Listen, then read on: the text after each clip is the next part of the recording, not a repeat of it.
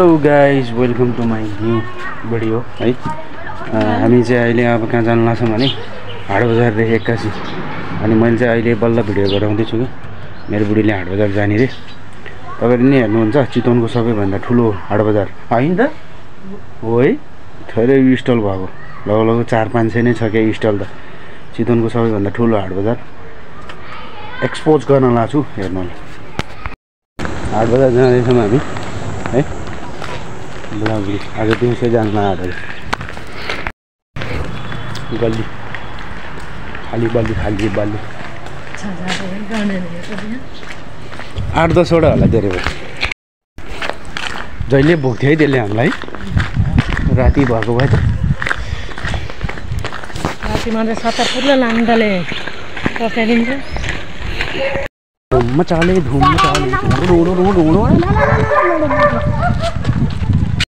भरतपुरको सबैभन्दा ठुलो हाटबजार होइन हो कि होइन? हेरेर आउने नि के भाव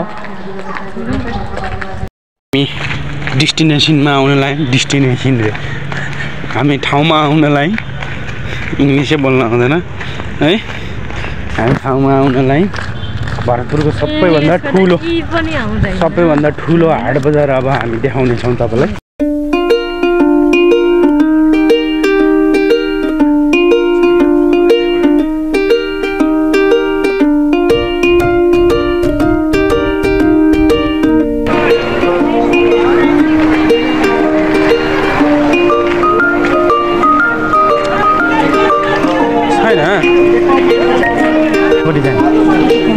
जानी पहले माछा 4 किलो आलु 100 का 4 किलो 100 का 4 किलो दे आलु ला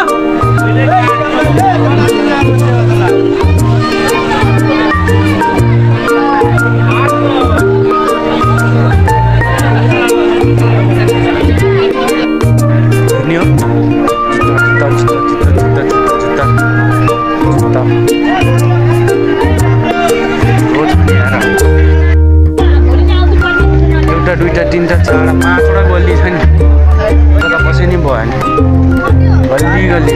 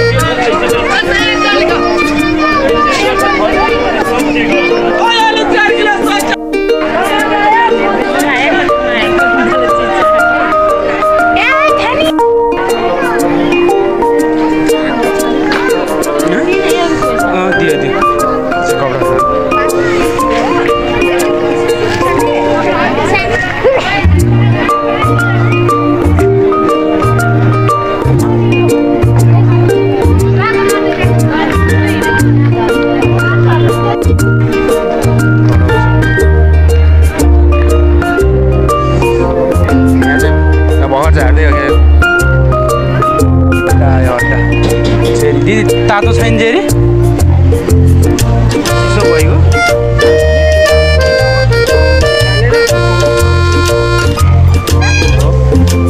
एउटा दिन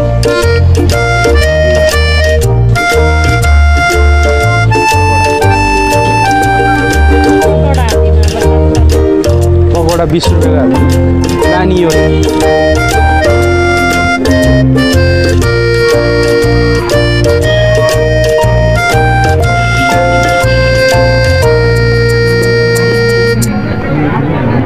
फलफुल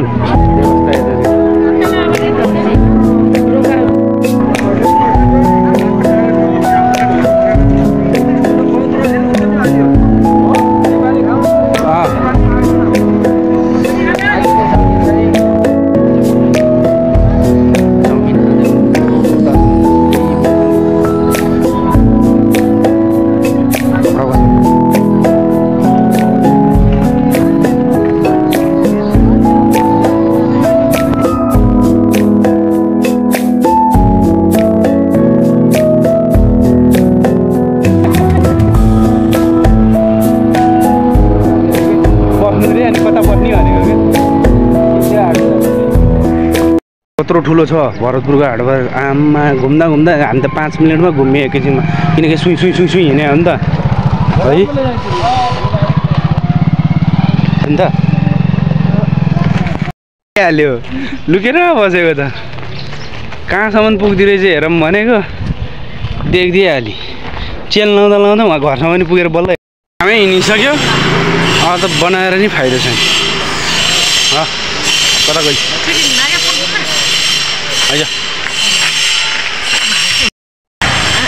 माटु भन्नु या हामी त खाएको खायो नि यत्रो बारीको बिचमा एउटा टोयलेट बनाइदिएको क्या है मान्छेहरूले आज दिउँसै गइदिएको क्या कत्रो छ भन्नु हुन्थ्यो नि त होइन हाट बजार है होइन देखाइदिएको नि है आज गएर होइन अनि देखाइदिएको ठुलो छ देख्नुभयो कत्रो छ ओ भरतपुरको हाकिम चोक रिजाल चोकबाट लगभग 500 किलोमिटर होला 500 आधी किलोमिटर ठ्याक्कै गौतम चोक निस्किसक्यो हाट बजार दामी छ यत्रो ठुलो छ के घुम्यो भने त्यहाँ पाउँछ सामानहरू तपाईँले खोजेको सामानहरू कपडा भाँडा कुडा सबै पाउँछ यति नै भाइ लाइक कमेन्ट अनि के अरे सेयर सब्सक्राइब अनि बेल आइकन बाई